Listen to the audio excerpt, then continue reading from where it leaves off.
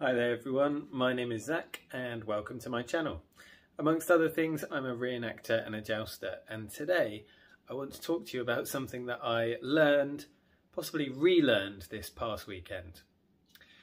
Now this weekend just gone, I went and took part in an event up in the north of England. It was great fun. It was a St George's Day kind of pageant slash fair thing, and a friend of mine, Kevin, was in charge of providing a St George, which he played along with some other knights to go with him. There was a joust, there was a parade, there was some skill at arms, which I took part in, and it was just really great to get out and be back on horseback, doing an event, seeing friends, meeting new people.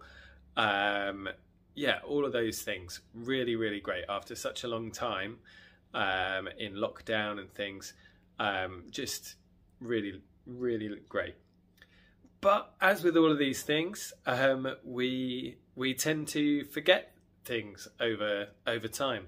It's been 3 years since I've had a proper event, and one of the things that I forgot is that armour is not a suit. I know, we don't call it a suit, we call it a harness, right? But part of the reason for that, and I've heard some people actually call it a system, which I quite like. A harness, a system, a garniture is a word that's used in the 16th century. But the way that I found it out, so because I wasn't doing the full joust, I was doing skill at arms, I decided I'd wear half armour. So I wore the top half of my cuirass and my arm armour, which seemed like a good way to start getting used to wearing my armour again, and be ready for wearing full armour for the jousting that's coming up this coming weekend. And then when I got home at the end of the weekend, I had a look in the mirror, and down here and down here I had some really, really big red marks, like swollen marks on my shoulders. And basically I had just chosen a couple of bits of armour, but I hadn't really thought about what I was leaving out of the armour and the way that would affect what I was actually wearing.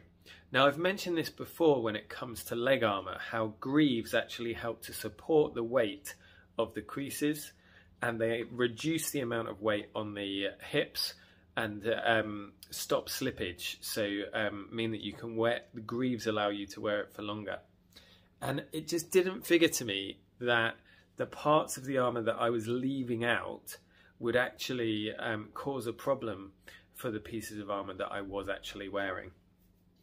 So in particular, I didn't wear the placard, okay?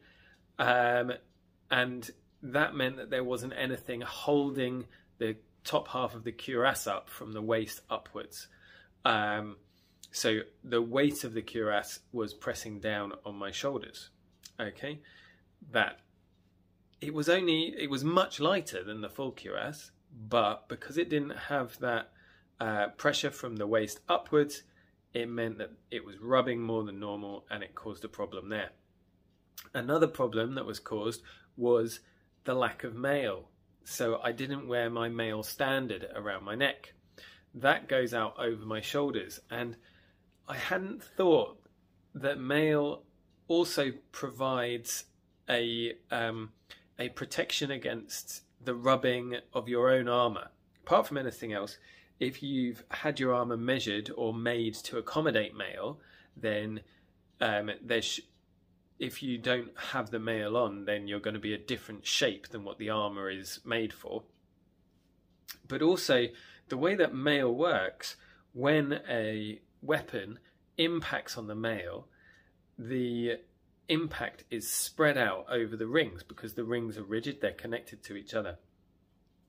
And that happens as well for your armour wearing over the top.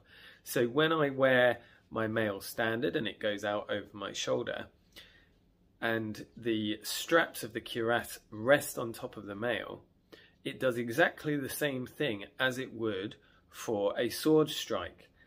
The links lock together and they spread the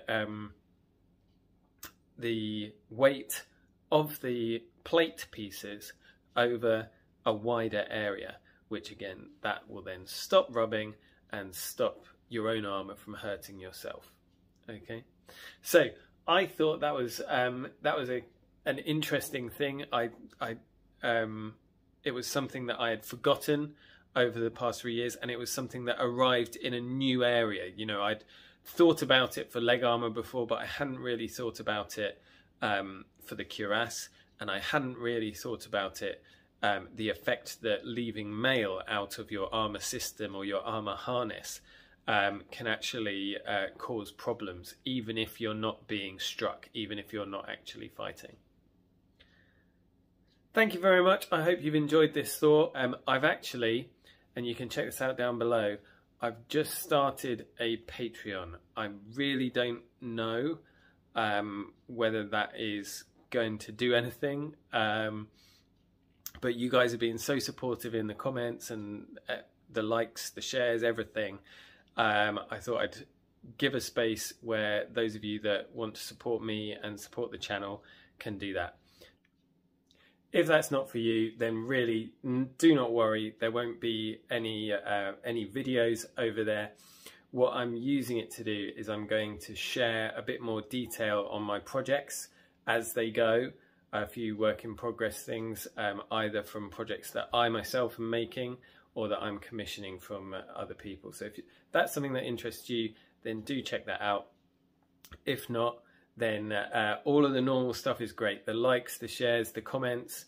If you haven't subscribed, do that, and I will hopefully see you in my next video. Bye-bye.